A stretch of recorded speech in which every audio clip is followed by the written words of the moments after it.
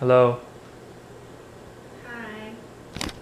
What's up, guys? Ralph and Luke coming at you from the living room by the fireplace. Lou is off today, as you can see. It's off today. She's up to no good over there. What are you up to, Lou? We're gonna pay off our debt! What? We have been trying to pay off debt the last year, and somewhat embarrassingly, we had some debt that came from poor decisions financially in the first few years of marriage. But Yes. we met with a financial advisor at the beginning of last year. I had a new job, and Lou had a new job, and we've been on a budget for the last year.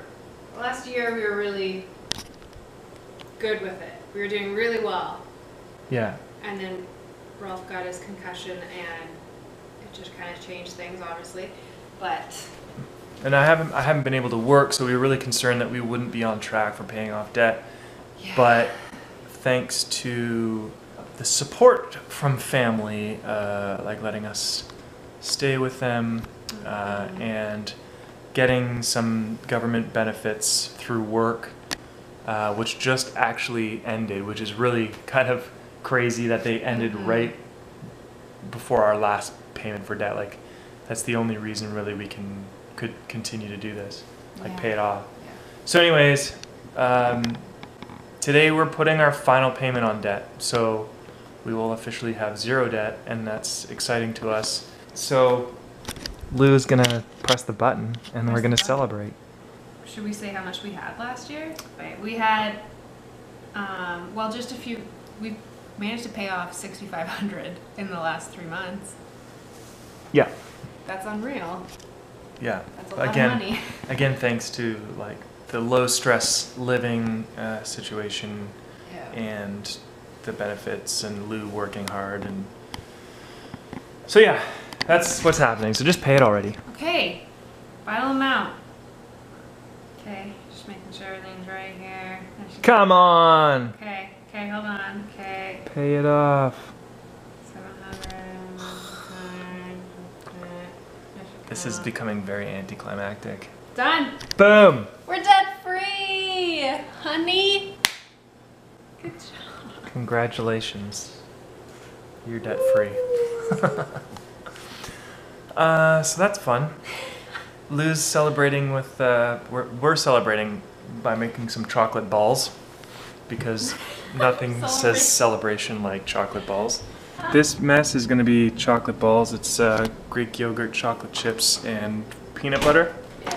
So there's You hear what that. I said? We're going to celebrate by buying a Westphalia online And getting back in debt. and getting back into debt. Yeah, but that's not going to happen. I want to show them the vision therapy stuff. Yeah, man, do it. So yesterday I went to start vision therapy, and I got a little goodie bag full of random stuff. And I have a bunch of exercises that I'm supposed to do daily.